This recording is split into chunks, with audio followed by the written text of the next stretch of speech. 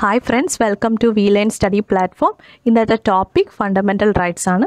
Let's start. So fundamental rights ആദ്യം തന്നെ നമ്മൾ അപ്രോച്ച് ചെയ്യുമ്പം അതിനൊരു ഓവർവ്യൂ ആണ് വേണ്ടത്. അതായത് ഒരു ഡീപ്പ് നോളജിൽ അതിൻ്റെ ഐഡിയോളജി, അഡ്വാൻറ്റേജസ്, ഇത് കൊണ്ടുവരാനുള്ള റീസൺ അതൊക്കെ ഒന്ന് മനസ്സിലാക്കി കഴിഞ്ഞാൽ ആർട്ടിക്കിൾ വൈസ് നമ്മൾ നോക്കുമ്പോൾ കുറച്ചും കൂടി ഈസി ആയിട്ട് നമുക്ക് കാര്യങ്ങൾ മനസ്സിലാക്കാൻ പറ്റും. സോ ഫസ്റ്റ് ഓഫ് ഓൾ നമുക്കറിയാം, നമുക്കൊരു കോൺസ്റ്റിറ്റ്യൂഷൻ ഉണ്ട്.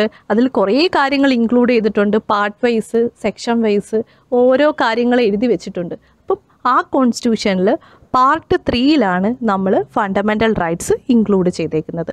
ആ പാർട്ട് 3 12 തൊട്ട് 35 വരെയുള്ള ആർട്ടിക്കിൾ ഫണ്ടമെൻ്റൽ റൈറ്റ്സിനെ പറ്റിയാണ് പ്രതിപാദിക്കുന്നത്. ഇനി കോൺസ്റ്റിറ്റ്യൂഷൻ എന്ന് പറഞ്ഞു കഴിഞ്ഞാൽ നമുക്കറിയാം, റിട്ടൺ കോൺസ്റ്റിറ്റ്യൂഷനുണ്ട് US-നെ പോലെ, അതുപോലെ അൺറിട്ടൺ കോൺസ്റ്റിറ്റ്യൂഷനുണ്ട് ബ്രിട്ടനിലെ പോലെ. നമ്മൾ പ്രിയാമ്പിൾ പഠിക്കുമ്പോൾ പറഞ്ഞു, പ്രിയാമ്പിൾ എന്ന് പറയുന്ന കൺസെപ്റ്റ് US കോൺസ്റ്റിറ്റ്യൂഷനിൽ നിന്നാണ് എടുത്തിട്ടുള്ളത്. അതുപോലെ തന്നെ US-ൽ ഉള്ള ബിൽ ഓഫ് റൈറ്റ്സ്, അവിടെ ഫണ്ടമെൻ്റൽ റൈറ്റ്സിനെ ബിൽ ഓഫ് റൈറ്റ്സ് എന്നാണ് പറയുന്നത്.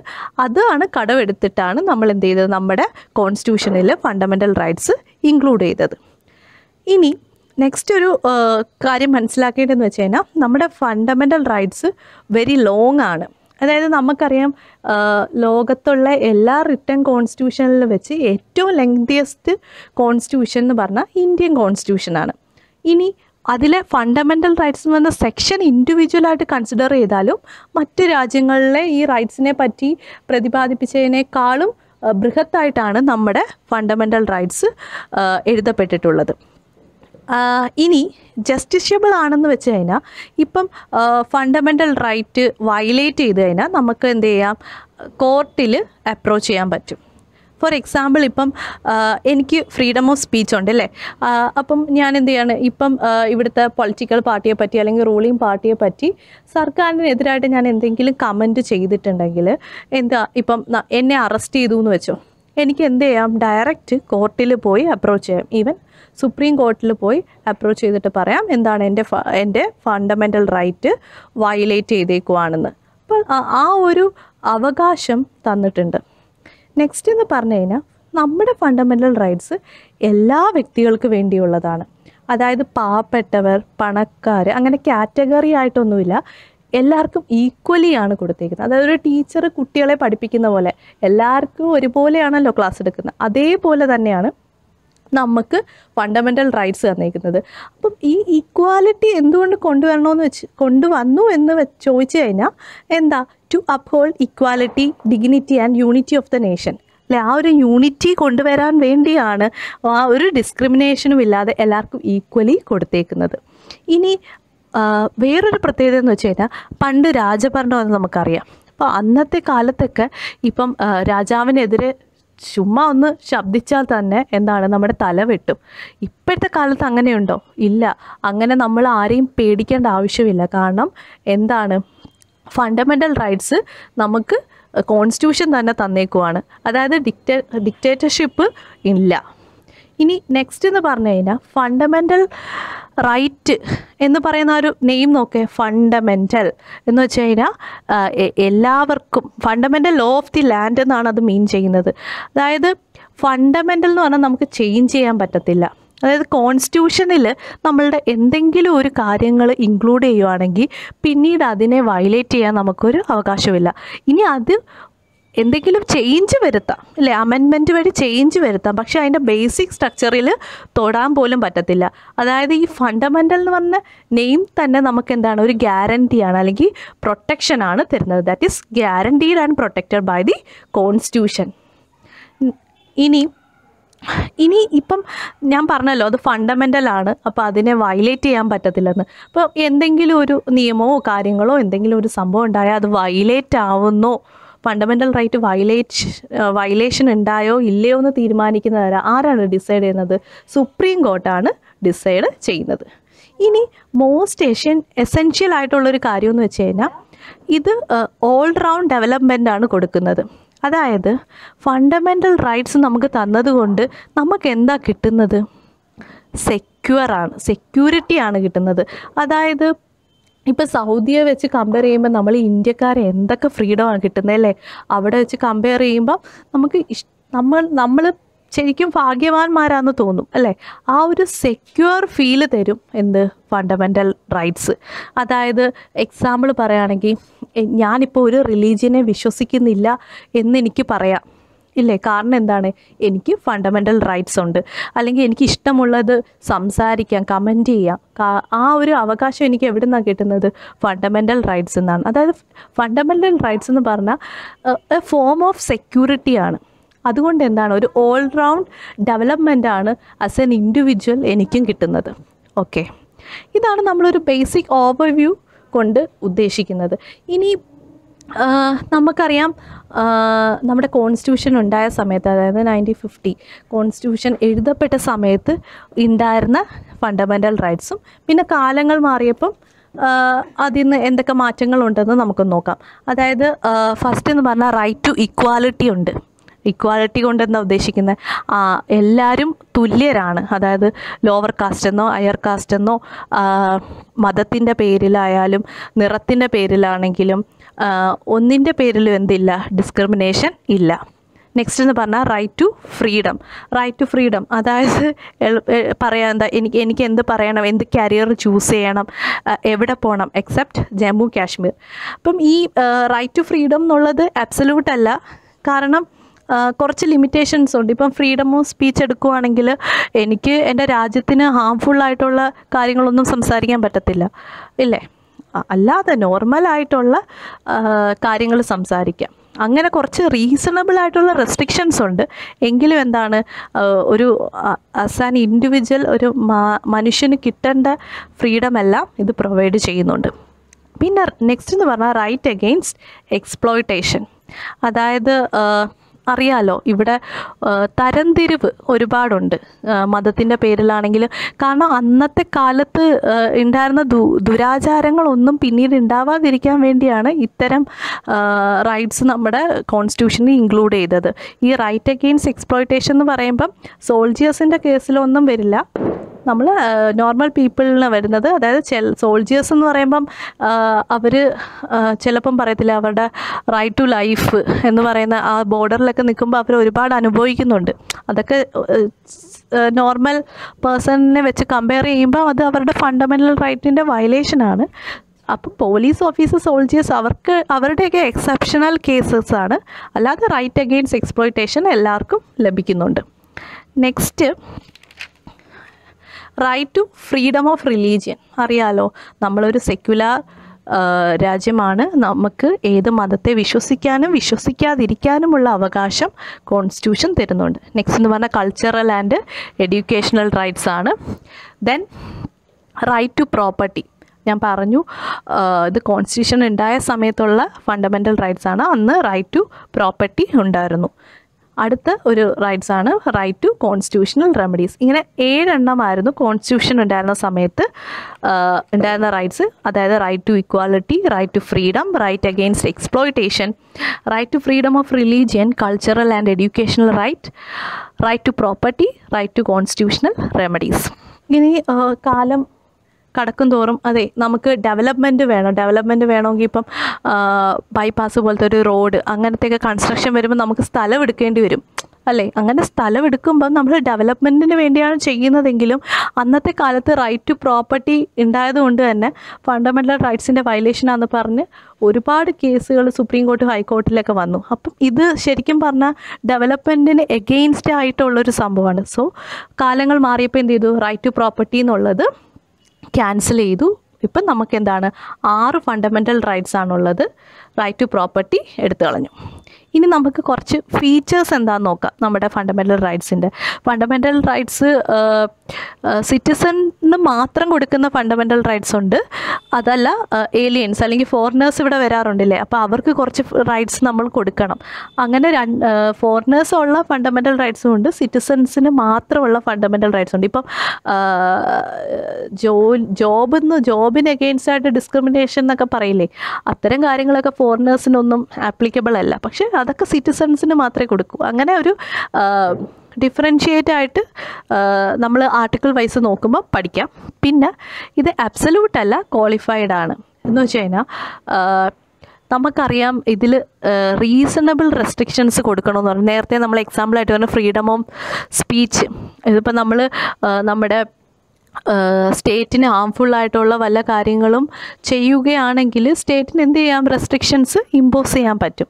അതുകൊണ്ടാണ് നോട്ട് അബ്സല്യൂട്ട് എന്ന് പറയുന്നത്. ബട്ട് ക്വാളിഫൈഡ് ആണെന്ന് പറഞ്ഞു കഴിഞ്ഞാൽ എന്ന് പറഞ്ഞാൽ നമുക്ക് ആ റെസ്ട്രിക്ഷൻസ് വാലിഡ് ആണോ അല്ലയോ എന്ന് നോക്കിയിട്ട് വാലിഡ് അല്ലെങ്കിൽ എന്ത് ചെയ്യാം, കോർട്ടിൽ പോകാവുന്നതാണ്. ഇനി നെക്സ്റ്റ് ഒരു ഫീച്ചർ എന്ന് പറഞ്ഞു കഴിഞ്ഞാൽ മോസ്റ്റ് ഫണ്ടമെൻ്റൽ റൈറ്റ്സും സ്റ്റേറ്റിൻ്റെ ആർബിട്രറിയേറ്റ് ആയിട്ടുള്ള ആക്ഷൻസിന് എഗെയിൻസ്റ്റ് ആയിട്ടാണ് വരുന്നത്. അതായത് നമ്മൾ സ്റ്റേറ്റിന് എഗെയിൻസ്റ്റ് ആയിട്ടാണ് കേസുകൾ പോകുന്നത്.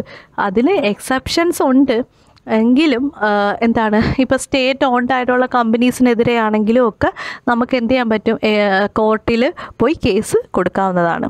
പിന്നെ ഇത് ഫണ്ടമെൻ്റൽ റൈറ്റ്സ് ആർ നെഗറ്റീവ് ക്യാരക്ടേഴ്സാണ് കൂടുതൽ. കാരണം അങ്ങനെ ചെയ്യരുത്, ഇങ്ങനെ ചെയ്യാൻ പാടില്ല എന്ന് നമ്മളോട് സ്ട്രിക്റ്റായിട്ട് പറയുന്നതാണ് മോസ്റ്റ് ഓഫ് ദി ഫണ്ടമെൻ്റൽ റൈറ്റ്സും അങ്ങനെയാണ് പറയുന്നത്.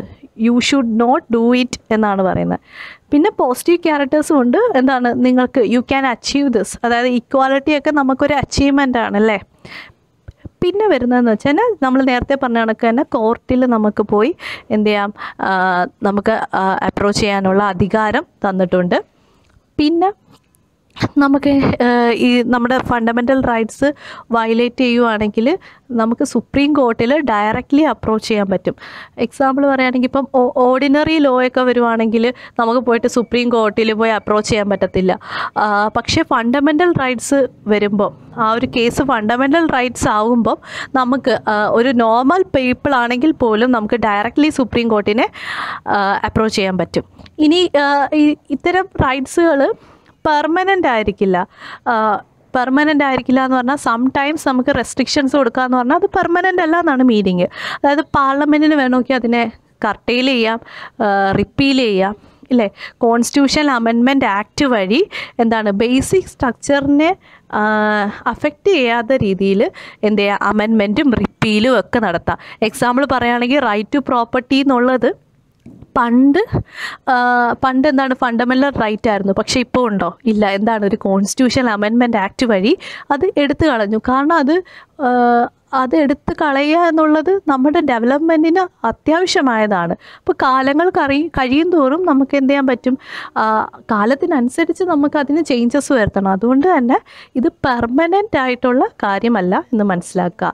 ഇനി ഫണ്ടമെൻ്റൽ റൈറ്റ്സ് നമുക്ക് നാഷണൽ എമർജൻസിയുടെ സമയത്ത് എന്ത് ചെയ്യാൻ, സസ്പെൻഡ് ചെയ്യാൻ പറ്റും, എക്സെപ്റ്റ് ആർട്ടിക്കിൾ 20 and 21. ഇത് നമ്മൾ ഡീറ്റെയിൽ ആയിട്ട് പഠിക്കുന്നതാണ്. അപ്പം ഈ നാഷണൽ എമർജൻസി ഒക്കെ വരുന്ന സമയത്ത് ഒരുപാട് റെസ്ട്രിക്ഷൻസ് കൊടുക്കണം. കാരണം രാജ്യം ഭീഷണിയിലാണ്. ആ സമയത്ത് ആർട്ടിക്കിൾ 19 ഒക്കെ എടുത്ത് കളയും. കാരണം ഫ്രീഡം ഓഫ് സ്പീച്ചൊന്നും ആ സമയത്ത് കൊടുത്ത് നമ്മൾ തോന്നിയ പോലെ എന്തെങ്കിലുമൊക്കെ പറഞ്ഞാൽ അത് രാജ്യത്തിന് ഹാംഫുള്ളാണ്. അത്തരം സമയത്തൊക്കെ നമ്മുടെ ഈ ഫണ്ടമെൻ്റൽ റൈറ്റ്സ് സസ്പെൻഡ് ചെയ്യും. ഇനി ഈ ഫണ്ടമെൻ്റൽ റൈറ്റ്സിൻ്റെ ആപ്ലിക്കേഷൻ നോക്കുവാണെങ്കിൽ armed force, paramilitary forces, police forces ഇവരുടെയൊക്കെ ഫണ്ടമെൻ്റൽ റൈറ്റ്സിന് പാർലമെൻറ്റിന് എന്ത് ചെയ്യാൻ പറ്റും, റെസ്ട്രിക്റ്റ് ചെയ്യാനുള്ള അധികാരം കൊടുത്തിട്ടുണ്ട്. അതുപോലെ തന്നെ ഇപ്പം നമുക്കറിയാം നാഷണൽ എമർജൻസി എന്ന് പറഞ്ഞാൽ രാജ്യം ഒട്ടാകെ ഉള്ളതാണ് അല്ലേ. പക്ഷേ അല്ലാതെ മാർഷ്യൽ ലോ, അതായത് പട്ടാള ഭരണം വരും. അത് രാജ്യം ഒട്ടാകെ ആയിരിക്കില്ല. എന്താണ്, പർട്ടിക്കുലർ സ്റ്റേറ്റ്, ഇപ്പം മധ്യപ്രദേശിലൊരു കലാപം നടന്നാൽ അത് അവിടുത്തെ പോലീസ് ഫോഴ്സിന് കൺട്രോളബിൾ അല്ലെങ്കിൽ എന്ത് ചെയ്യാം, പട്ടാളത്തെ ഇറക്കാം ഇല്ലേ. അപ്പോൾ ആ ഒരു സ്റ്റേറ്റിൽ എന്തായിരിക്കും, മാർഷ്യൽ ലോ ആയിരിക്കും നടക്കുന്നത്. ആ ടൈമിൽ ആ പർട്ടിക്കുലർ സ്റ്റേറ്റിലെ ഫണ്ടമെൻ്റൽ റൈറ്റ്സിൻ്റെ ആപ്ലിക്കേഷൻ പാർലമെൻറ്റിന് എന്ത് ചെയ്യാൻ പറ്റും, റെസ്ട്രിക്റ്റ് ചെയ്യാൻ പറ്റും. ഇത്രയാണ് നമ്മുടെ ഒരു ഓവർവ്യൂ എന്ന് പറയുന്നത്. ഇനി നമുക്ക് ആർട്ടിക്കിൾ വൈസ് ഇതിനെ പഠിച്ചു തുടങ്ങാം. ഫസ്റ്റ് നമ്മൾ പറഞ്ഞല്ലോ ഫണ്ടമെൻ്റൽ റൈറ്റ്സ് എന്ന് പറഞ്ഞാൽ ആർട്ടിക്കിൾ 12 to 35 ആണ്. അപ്പോൾ ഫസ്റ്റ് ആർട്ടിക്കിൾ ഏതാണ്, ആർട്ടിക്കിൾ 12. ഇപ്പം അതായത് ആർട്ടിക്കിൾ 12 എന്താണ് പറയുന്നത്, ഡെഫിനിഷൻ ഓഫ് സ്റ്റേറ്റ്. അപ്പം നമുക്കറിയാം സ്റ്റേറ്റിന് എഗെയിൻസ്റ്റ് ആയിട്ടാണ് നമ്മൾ എന്ത് ചെയ്യുന്നത്, ഫണ്ടമെൻ്റൽ റൈറ്റ്സ് വയലേറ്റ് ചെയ്ത് കഴിഞ്ഞാൽ സ്റ്റേറ്റിന് എഗെയിൻസ്റ്റ് ആയിട്ട് നമ്മൾ പോവില്ലേ. അപ്പോൾ സ്റ്റേറ്റ് എന്താണെന്ന് അറിയണ്ടേ, സ്റ്റേറ്റ് എന്ന് ഇൻക്ലൂഡ് ചെയ്യുന്നത് എന്താണ്. അതായത് ഇപ്പോൾ നമുക്കൊരു പ്രൈവറ്റ് ഇൻഡിവിജ്വലിനെതിരെ അയാൾ എൻ്റെ ഫണ്ടമെൻ്റൽ റൈറ്റ്സിനെ വയലേറ്റ് ചെയ്തു അങ്ങനെയൊന്നും നമുക്ക് പോകാൻ പറ്റില്ല. സ്റ്റേറ്റിന് എഗെയിൻസ്റ്റ് ആണ്. അപ്പോൾ ആ സ്റ്റേറ്റ് എന്താണെന്ന് ഡിഫൈൻ ചെയ്യുന്നതാണ് എന്ത്, ആർട്ടിക്കിൾ 12. അപ്പം സ്റ്റേറ്റിൽ ഇൻക്ലൂഡ് ചെയ്യുന്നതെന്ന് ഫസ്റ്റ് എന്ന് പറഞ്ഞു കഴിഞ്ഞാൽ പാർലമെൻറ്റ്, സെക്കൻഡ് എന്ന് പറഞ്ഞാൽ ഗവൺമെൻറ് എന്ന് പറഞ്ഞാൽ സെൻട്രൽ ഗവൺമെൻറ്റാണ് ഉദ്ദേശിക്കുന്നത്. അതിൽ എക്സിക്യൂട്ടീവ് ഓർഗനും ഉണ്ട്, ലെജിസ്ലേറ്റീവ് ഓർഗനും ഉണ്ട്. സെക്കൻഡ് സ്റ്റേറ്റിൽ എന്താണ് ലെജിസ്ലേറ്റീവ് ബോഡി, സ്റ്റേറ്റ് ഗവൺമെൻറ്, ഇതെല്ലാം സ്റ്റേറ്റിൻ്റെ അണ്ടറിലാണ് വരുന്നത്. പിന്നെ എല്ലാ ലോക്കൽ അതോറിറ്റീസ്, അതായത് പഞ്ചായത്ത്, മുനിസിപ്പാലിറ്റി, ഇതെല്ലാം എന്താണ് സ്റ്റേറ്റിൻ്റെ അണ്ടറിൽ വരുന്നത്. അതായത് 3 ടയർ സിസ്റ്റം മൊത്തം ഗവൺമെൻറ് ബോഡിയിലെ യൂണിയൻ, സ്റ്റേറ്റ്, പിന്നെ ലോക്കൽ സെൽഫ് ഗവൺമെൻറ്, ഇത് ഇത്രയും എന്തിൻ്റെ അണ്ടറിൽ വരുവാണ്? സ്റ്റേറ്റിൻ്റെ അണ്ടറിൽ വരുവാണ്. നെക്സ്റ്റ് എന്ന് പറഞ്ഞു കഴിഞ്ഞാൽ മറ്റ് അതോറിറ്റീസ് ലൈക്ക് LIC, ONGC, ഇതെല്ലാം എന്താണ് സ്റ്റേറ്റിൻ്റെ ഡെഫിനിഷനിൽ വരുന്നതാണ്. പിന്നീട് ചില കേസസിലൊക്കെ എന്താണ് സുപ്രീം കോർട്ട് ഡിഫൈൻ ചെയ്തിട്ടുണ്ട്. ചില കേസസ് വരുമ്പം അവർക്കെതിരെ എന്താണ് അത് ഫണ്ടമെൻ്റൽ റൈറ്റ്സിൻ്റെ വയലേഷനാന്ന് പറഞ്ഞ് വന്ന് മെൻഷൻ ചെയ്തിട്ടുള്ള ചില പ്രൈവറ്റ് ബോഡീസ് ഉണ്ട്. ആ പ്രൈവറ്റ് ബോഡി അതെല്ലാം എന്താണ് ഡെഫിനിഷൻ ഓഫ് സ്റ്റേറ്റിൽ വരുന്നതാണ്. അപ്പം ആർട്ടിക്കിൾ 12 ഉദ്ദേശിക്കുന്നത് ഡെഫിനിഷൻ ഓഫ് സ്റ്റേറ്റ് ആണ്. വിച്ച് മീൻസ് നമുക്ക് ഫണ്ടമെൻ്റൽ റൈറ്റ്സ് വയലേറ്റ് ചെയ്ത് കഴിഞ്ഞാൽ ആർക്കൊക്കെ എതിരെ കേസ് കൊടുക്കാം എന്നുള്ളത് ആ ഒരു ലിസ്റ്റാണ് ഇവിടെ പറയുന്നത്. നെക്സ്റ്റ് ആർട്ടിക്കിൾ 13 എന്ന് പറഞ്ഞു കഴിഞ്ഞാൽ ലോ ഇൻകൺസിസ്റ്റൻറ്റ് വിത്ത് ഫണ്ടമെൻ്റൽ റൈറ്റ്. ആർട്ടിക്കിൾ 13 എന്ന് പറഞ്ഞു കഴിഞ്ഞാൽ ജുഡീഷ്യൽ റിവ്യൂ ആണ് ഉദ്ദേശിക്കുന്നത്, അതായത് ഡോക്ട്രിൻ ഓഫ് ജുഡീഷ്യൽ റിവ്യൂ. ഇപ്പം ഇവിടെ പറഞ്ഞിട്ടുണ്ട് all law inconsistent with any fundamental right shall be void. That is എന്താ ഉദ്ദേശിക്കുന്നത് ഇവിടെ ഓൾ ലോ എന്നാണ് പറയുന്നത്. ഏതെങ്കിലും ഒരു നിയമം അത് ഫണ്ടമെൻ്റൽ റൈറ്റ്സിനെ ആയിട്ട് മാച്ച് അല്ലെങ്കിൽ നമ്മൾ എന്ത് ചെയ്യും, അത് ക്യാൻസൽ ചെയ്യും, അല്ലെങ്കിൽ ആ ഒരു ലോ വോയിഡാന്ന് പറയാം. അതായത് ആ നിയമം അസാധുവാണ്. അതായത് ഇപ്പം നമുക്ക് ആർട്ടിക്കിൾ 32 എന്ന് പറഞ്ഞു കഴിഞ്ഞാൽ ഫണ്ടമെൻ്റൽ റൈറ്റ്സ് വയലേറ്റ് ചെയ്ത് കഴിഞ്ഞാൽ നമുക്ക് സുപ്രീം കോർട്ടിനെ അപ്രോച്ച് ചെയ്യാമെന്നതിനെ പറ്റി പ്രതിപാദിക്കുന്ന ആർട്ടിക്കിളാണ് ആർട്ടിക്കിൾ 32. അതുപോലെ തന്നെ നമുക്ക് ഹൈക്കോർട്ടിനെ അപ്രോച്ച് ചെയ്യാം. ഏതാണ്? ആർട്ടിക്കിൾ 226 വഴി. അപ്പം അങ്ങനെ അപ്രോച്ച് ചെയ്യുമ്പം ഇപ്പോൾ ഏതെങ്കിലും ഒരു നിയമം പാസ്സായി ആ നിയമം ഫണ്ടമെൻ്റൽ റൈറ്റ്സിനെ വയലേറ്റ് ചെയ്യുകയാണെങ്കിൽ ഈ ആർട്ടിക്കിൾ 32 അല്ലെങ്കിൽ 226 വഴി നമുക്ക് കോർട്ടിൽ അപ്രോച്ച് ചെയ്യാം. അപ്പോൾ എന്ത് ചെയ്യാം? കോർട്ടിന് ഡിസൈഡ് ചെയ്യാം ആ ലോ എന്താണ്, കോൺസ്റ്റിറ്റ്യൂഷണലാണോ അൺകോൺസ്റ്റിറ്റ്യൂഷണലാണോ. അൺകോൺസ്റ്റിറ്റ്യൂഷണലാണെങ്കിൽ ആ ലോ എന്ത് ചെയ്യും? വോയിഡാക്കും, അതായത് അസാധുവാക്കും. ഇപ്പം നമ്മൾ ഈ പറഞ്ഞല്ലോ all law inconsistent with any fundamental rights. അപ്പോൾ ആ ടേം ലോ എന്തൊക്കെയാണ് ഇൻക്ലൂഡ് ചെയ്യുന്നതെന്ന് നോക്കാം. അതായത് permanent law enacted by the parliament or state legislator. ഇപ്പം പാർലമെൻറ്റും സ്റ്റേറ്റ് ലെജിസ്ലേറ്ററും ഒരുപാട് പെർമനൻറ്റ് ലോസ് പാസ് ചെയ്യുന്നുണ്ട്. ആ ലോ ഏതെങ്കിലും ഇപ്പം പാർലമെൻറ്റ് ഒരു ലോ പാസ്സാക്കി കഴിഞ്ഞാൽ നെക്സ്റ്റ് സ്റ്റെപ്പ് എന്ന് പറഞ്ഞു കഴിഞ്ഞാൽ എന്താണ്, സുപ്രീം കോർട്ട് അല്ലെങ്കിൽ കോർട്ട് ഇങ്ങനെ ആർട്ടിക്കിൾ 13 വഴി അത് ഇങ്ങനെ റിവ്യൂ ചെയ്യും, ജുഡീഷ്യൽ റിവ്യൂ വഴി. അത് കോൺസ്റ്റിറ്റ്യൂഷണലാണോ, ബേസിക് സ്ട്രക്ചറിനെ വയലേറ്റ് ചെയ്യുന്നുണ്ടോ എന്ന് ചെക്ക് ചെയ്തതിന് ശേഷം മാത്രമായിരിക്കും എന്ത് ചെയ്യുന്നത്, ആ ലോ ശരിക്കും പറഞ്ഞാൽ വാലിഡ് ആവുന്നു എന്ന് നമുക്ക് ഉറപ്പിക്കാൻ പറ്റുന്നത്. പിന്നെ ചില ടെമ്പററി ലോ ഉണ്ട്. അതായത് ഓർഡിനൻസ് പാസ്സാക്കാറുണ്ട് പ്രസിഡന്റ് അല്ലെങ്കിൽ ഗവർണർ. ഈ ഓർഡിനൻസ് പാസ്സാക്കി വരേണ്ടത് എപ്പോഴാണ്? പാർലമെൻറ്റ് സെക്ഷനിലല്ലാത്ത സമയത്ത് താൽക്കാലികമായിട്ട് എന്താണ് പ്രസിഡന്റ് പാസ്സാക്കുന്നതാണ് ഓർഡിനൻസ്. അതിനുശേഷം പാർലമെൻറ്റ് പിന്നീട് സെക്ഷനിൽ വരുമ്പോൾ അത് സൈൻ ചെയ്യുമ്പോഴേ അതെന്താകത്തുള്ളൂ, പെർമനൻറ്റ് ലോ ആവത്തുള്ളൂ. അത് നമ്മൾ വേറൊരു ചാപ്റ്ററിൽ പഠിക്കുന്നതാണ്. അപ്പം ഇത് മനസ്സിലാക്കുക, പെർമനൻറ്റ് ലോയും ടെമ്പററി ലോയും എല്ലാം എന്താണ് എപ്പോഴും എന്താണ് ഈ ജുഡീഷ്യൽ റിവ്യൂവിന് അണ്ടറിലായിരിക്കും. പിന്നെ അല്ലാതെ കൊടുക്കുന്ന റൂൾസ്, റെഗുലേഷൻസ്, ചില സ്റ്റേറ്റിലൊക്കെ പർട്ടിക്കുലർ റൂൾസും റെഗുലേഷൻസൊക്കെ ഉണ്ടാവും. അതൊന്നും ഒരിക്കലും നമ്മുടെ ഫണ്ടമെൻ്റൽ റൈറ്റ്സിനെ ടച്ച് ചെയ്യാൻ പാടില്ല. പിന്നെ ഫോഴ്സ്ഫുള്ളി ഗവൺമെൻറ് നമുക്ക് എന്തെങ്കിലും ഒരു നിയമം അവിടെ കൊണ്ടുവരുവാണെങ്കിൽ അതിപ്പം നിയമപരമായിട്ടുള്ളതല്ലെങ്കിൽ കൂടി തന്നെ എന്ത് ചെയ്യാം, ജുഡീഷ്യൽ റിവ്യൂവിൽ പോകാറുണ്ട്. അപ്പോൾ ഇതെല്ലാം നമുക്ക് എന്ത് ചെയ്യാൻ പറ്റും, ചലഞ്ച് ചെയ്യാൻ പറ്റും. എന്താണ് ആർട്ടിക്കിൾ 13 ജുഡീഷ്യൽ റിവ്യൂ വഴി എല്ലാ നിയമങ്ങളും നമുക്ക് എന്ത് ചെയ്യാൻ പറ്റും, റിവ്യൂ ചെയ്യാൻ പറ്റും.